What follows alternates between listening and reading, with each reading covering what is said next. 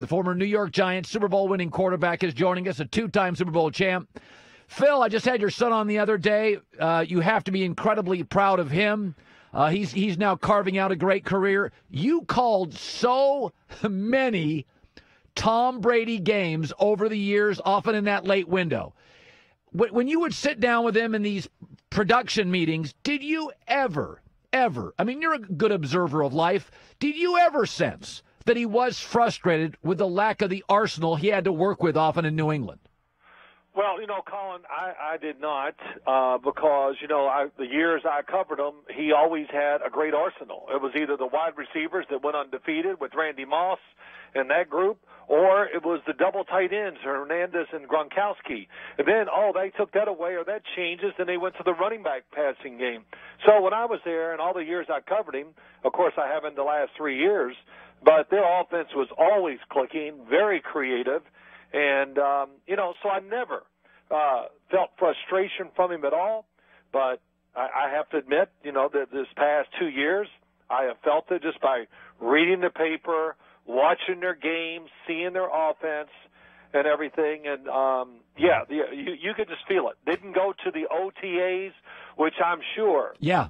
I don't know, I haven't heard a lot of people talk about that much, but that is just something that probably irked Bill Belichick more than anything else that could go on, that you didn't show up for the OTAs during the offseason. Boy, that's a great point. I totally forgot about that. Yeah, that Tom was giving us signals. Beyond putting his house up for sale, not going to the OTAs was a signal. Now, I said this. Well, you know what he was doing? He was just putting them all out there to let you know, don't take me for granted or whatever, which I don't think they did. But, when you're in a position of being a quarterback, not coming to the OTAs, then not to go back to that, but that would be something Bill Belichick could just be going, man, that's just not right. The quarterback is, I know what he thinks and what he expects from his quarterback at all times, all these years I've known him, and he wants you, hey, if you don't have to participate, be there, be with the team, be part of it, and still lead us, even though you maybe not practicing as much as the other guys. The four best football coaches, I believe, in my lifetime have been Bill Walsh, Bill Parcells, Jimmy Johnson, and Belichick. Those are my four. Now, I'm not saying they're the best. They're my four. I do believe each one of them may have a hole, just like even Joe Montana could have a hole in his game or Brady could have a hole in his game. Sure. I've said this about Belichick. He grew up in a very academic household. When you think of academics, you don't think of warmth. There is a certain warmth that I think sometimes he lacks, and I think as Tom got older, he's got kids, that Bill could have been a little warmer toward him. They'd had so much collaborative greatness. Right. Is that a fair criticism of Belichick, that there's a certain warmth that he's never had, and perhaps it just wore Tom out, who's very much a family guy and a loving guy? Well, I think everybody always wants to feel a little love from the coach, whatever, or just appreciation. I'm sure he gave it to him, but that's just not in Bill's makeup. It's not that he goes out of his way to try to be the way you explained. I just think that's who he naturally is. He's a pragmatic guy. I saw it even with the Giants, this way of just working, let's keep working. And, there wasn't great interaction. Bill Parcells wasn't warm and fuzzy, that's for sure. But every once in a while, he would walk by you and tap you on the shoulder and go, hey, I just want you to know you're doing great, son. And just walk on by, and oh, my God, you'd feel like $1 million. I must be doing great for Bill to say something nice about me. But he did have that in him. Yes. He knew when to touch you emotionally to help you or to show great appreciation or whatever. And I just don't think that comes naturally to Bill Belichick. By the way, there's always been this thought that you and Parcells, there was some Brady-Belichick going on, but I watched the two Bills. I find Parcells to be very easy to laugh, even sometimes be, humbled. I always feel, you work with him so closely, I've always felt Bill has a very human side. He's gruff, he's New Jersey tough, but lovable.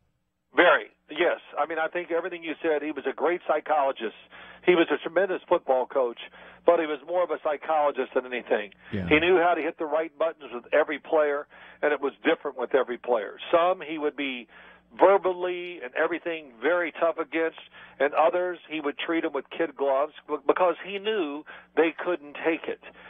But the ones that could take it, he would use them, and he would beat them up to show the rest of the team that nobody was above, the rest of the players, and it sent messages to the team, and it was really, truly very well done by Bill. Did it always work? No. Sometimes I think it backfired a little when he got a little too tough, but, he found a way to always bring it around, Parcells it is, to help the team and to give us even a better chance to win.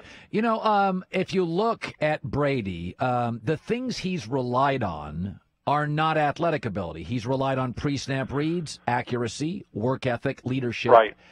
I don't think those erode. Now, I think he's going to be very successful production-wise in Tampa because so do I. Very good. I mean, I could make the argument. If you took every NFL team's 2 best receivers and best tight end, Tampa's number 1 in the league, or it's a short list they're in. So I think he'll be productive. But I want you to talk about body. Now, obviously, nutritional standards have been elevated. I want you to go. Tell me about your last year in the league physically. How did you feel when you got up in age? How old was I my last year? I guess I was 38, I think. I'm not sure. That's terrible. But, I felt fine, Colin. I don't remember getting up and going, oh, my God, I can't take this anymore. I never felt that. And then when the Giants released me after the 93 season, after we went to the playoffs and won a playoff game, yes. I'm not bitter about it. But, just kidding there, of course. But I never felt like, oh, my body's worn out. I have to get out of this. I don't like the training. I loved all that about football, the training, the discipline, and everything. And Tom Brady does, too. Let me say this to you. I hear people on TV, his arm is not as good. What are you watching? His arm might be better now than it's ever been in his career. Yes. Okay. Here's the other thing, too. He might run a 5.3 40 or whatever it was, but he dances in the pocket like he's 4 or 5. I mean, his feet are, there's a little pop to him, whatever you want to call it, juice. There's just great rhythm to his feet. And, there's very few quarterbacks in the league that have it as good as he does. Deshaun Watson, great feet, man. He's like a dancer back there. And Tom Brady is still that way. You watch him. I've seen highlights of him from last year, and I look at him and I just go, man, he can just move around that pocket like he's a ballet dancer. And that is something that I don't know why more quarterbacks don't emulate now. It's just maybe they don't know how. Somebody's got to teach them. But he has learned that and used it to his strength. And I watched him all the games I did. I think I did near 90 Patriot games. Wow. I watched him practice all this foot movement, pocket movement, and everything. I watched them do it every single time I was there. They worked very hard at it. And, of course, that hard work and all that time put into that, it shows up when you watch Tom Brady play. The other thing, Phil, you didn't always have great O-lines. Until last year, I could make the argument that the one unit Tom always played with that was top 10 was O-lines. He has not taken a ton of hits. Now, I can remember you at times in your career getting blasted. It was allowed, and you didn't always have a great O-line. Brady has largely, his sack numbers are very low. He's always had above-average tackles and centers. And I wonder if Phil Simms, if you were playing today with your brain power, you would eat better, the nutrition. You were 38. But remember, 38 now is about 35. Phil, no question. I think, Phil, had you been given, because I remember your last year, had you been given Tom's O-lines and the nutritional advancements, you would be playing at 40. I honestly believe that. Oh, I do too. I mean, I have no doubt about that. I still thought even when my career ended, I was like, man, I flirted with coming back a couple times. I had 3 teams make me better offers than I ever received from the Giants. Wow. And, my wife, my kids were growing up. I think my son Christopher might have been getting ready to go into high school. And my wife says, oh, that's so great. I'm so happy for you. And we'll come visit you on weekends. And I said, okay, that is not going to happen. I'm not doing I know that story where the guys live in the hotel, how that goes. It doesn't go well. So, but, hey, listen, I did play for some really good offensive lines for a long period of time. It was just a different game. We held the ball. We threw it down the field. Yes. Stand in there, take the hit. Now you got screens. That's what the Patriots did such a great job of. Tom Brady, of course, will get rid of the football to avoid sacks. That's great. But they throw all those screens and quick passes to keep your defensive line off balance. And then if they want to throw it down the field, if they're worried about protection, they're not afraid. You know what? We don't have to get all 5 guys out. Somebody hit this tight end, hit the guy on your side, running back before you go in your route, hit the other defensive end. Brady got the extra time, then he fired the football down the field. Yeah, I said this last year. He takes about 1 to 2 shots a year, where you're like, that's tough. But he's actually practiced getting hits. So I think think he's a 39-year-old guy who's actually 43.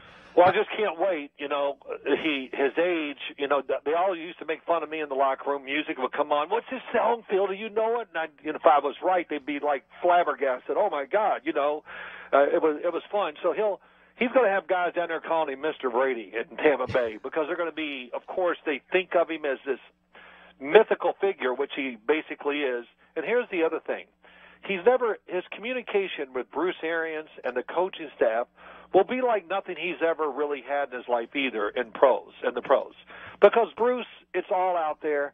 He talks to you, there's no holding back. It's just the truth or either way, good or bad. And, he makes it personal. That's why players love playing for Bruce Arians.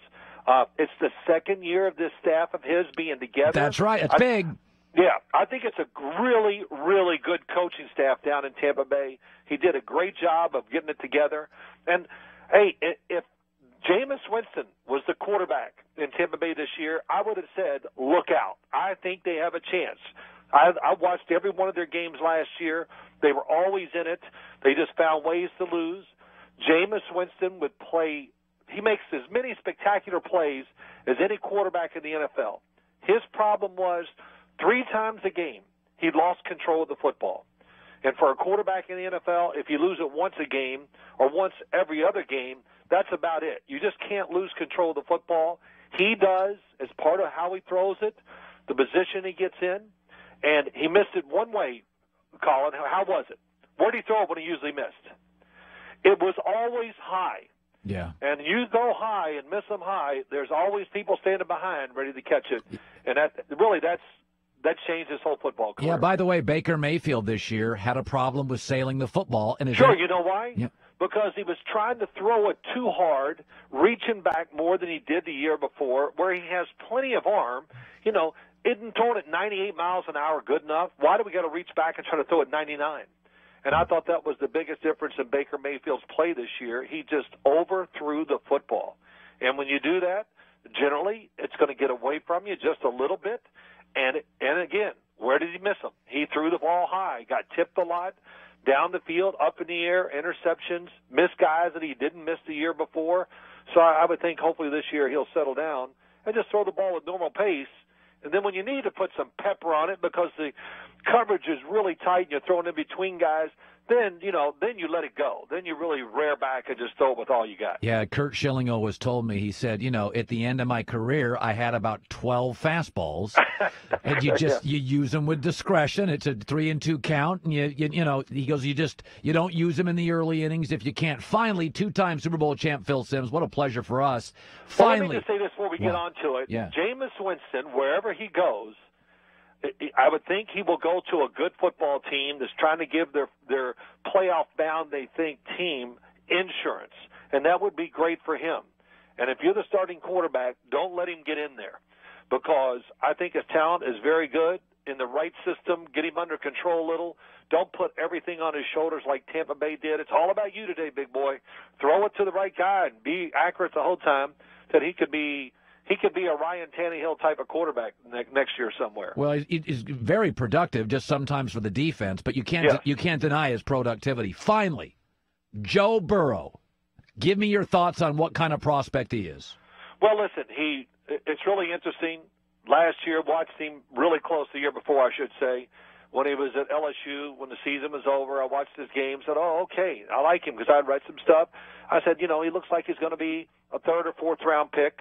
Of course, LSU brought a pro passing concept to the college game and ran it that way. Of course, they had great receivers and everything, and he took advantage of every bit of it. And he played like a pro, was taught like a pro.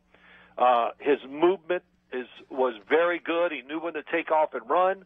Sneaky fast, no doubt about it. Great decision maker. And, hey, he's going to walk into a pro offense, and he's going to go, look, I've seen this before, because their offense and Alabama's offense, to me, were so good for the quarterbacks to play under and to really learn to be pro football players. So Joe Burrow, you might not like this comparison, but there's a lot of Daniel Jones in there. The only difference is one played at LSU and one played at Duke. And, so Daniel Jones, he got roughed up a lot more and things like that. But Daniel Jones, I think he proved that he was really worthy of the 6th pick of the draft last year. The fact that his throwing was much better than I expected, has enough strength in his arm to make all the throws. The only thing he didn't do, Colin, yes, he fumbled, but he didn't run enough. Man, if I had those legs, that first guy wasn't open. I know you standing here taking a hit. Let's run. Yeah. That would be the only downside I'd see to what Daniel Jones did. But Joe Burrow is the finished product, and I'll be shocked, of course, if the Bengals don't take him. Phil, thank you so much. I had Chris on earlier, you this week, a Sims Well, I week. apologize for my son. I'm sure he said something that, got everybody mad, but that's the way he is. Phil, thank you so much. All right, Colin, good to talk to you, man. Have a good day. All right, Phil Sims. Hi, everybody. Thanks for watching. Subscribe here to get the latest from the show. Also, be sure to check out more of the best clips from The Herd or go watch a few segments from other shows on FS1.